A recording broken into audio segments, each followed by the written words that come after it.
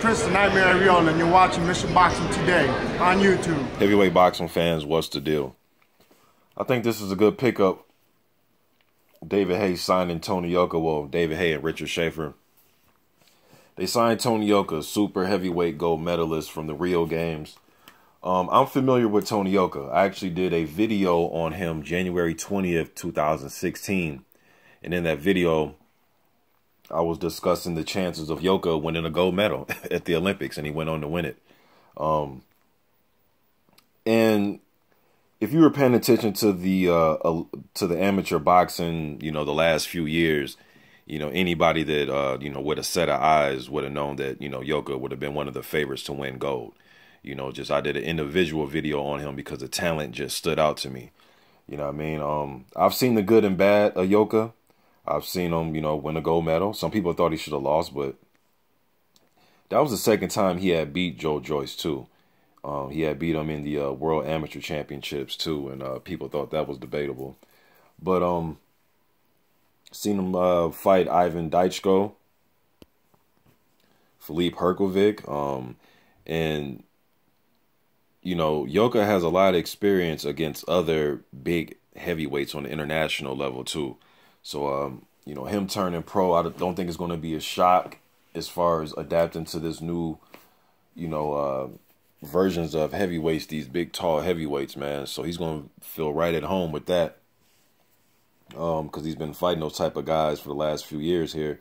He also beat Joseph Parker in the 2010 Youth Olympics. That fight, I believe, should still be on YouTube. I watched it once on YouTube here before, so hopefully it's still up. But I remember Parker had he busted his mouth open or something. I remember that fight. But that was 2010 when he beat Parker in the Youth Olympics for the gold medal. Yeah, I believe that was the gold medal round he beat him in. So I'm curious to see how this hookup with Virgil Hunter is going to go. Hunter has trained two other amateur, well, one of them turned pro, but he was working with him right up until he turned pro, his first, and, for his first pro fight, Con Sheehan from Ireland, who actually is working, he's with the Fury camp. He went back, I believe he possibly wanted to be closer to home. I'm not sure, but that's what I'm thinking. I mean, the Fury camp is a good camp to be in as well. But I remember Con Sheehan, the big, tall heavyweight, I think he's like 6'5", 230 pounds. He was working with Virgil Hunter. I actually read an article on boxingnewsonline.net. I'll probably leave it in the description box. And Con Sheehan said he learned a lot from Virgil Hunter. He went into detail about things that he learned from working with Virgil, even though they only worked for a short time. Another guy was Marlo Moore, who was an Olympic hopeful. He didn't make the Olympics.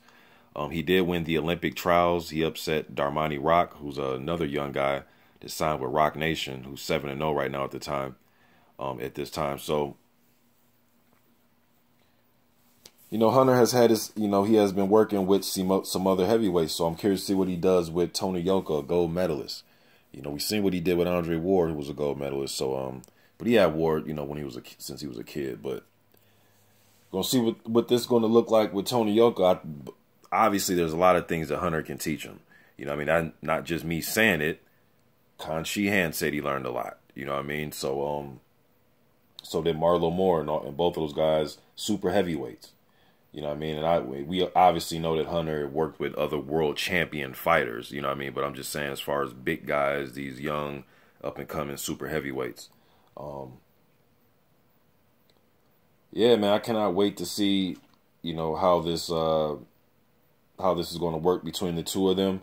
I think Hunter going to teach him. He's going to teach him well, man. So David Haye and them, those guys, they signed Tony Yoka. I think it's a great move. I'm sure Tony Yoka probably even looks up to David Haye. I'm sure he probably remembers watching David Haye fight Jean Mormec that night in Paris. You know what I mean? He probably remembers watching that. They got him a SCHAEFER and Haye got him a huge TV deal out there, I believe, with Canal Sport. Right now, Tony Yoka is enjoying all the perks of being a gold medalist. This is what happens when you come into boxing with that gold medal. You got promoters and you got TV deals and all type of endorsements right at your feet just from that gold medal alone. You know what I mean? But Tony Yoka, stylistically, I like his style. He can do a little bit of both. He can bang and be aggressive and come forward. He can land, you know, he can work the body good when he's on the inside, work it well when he's on the inside. I like his legs. I like when he moves and uses his jab. He has a good set of legs.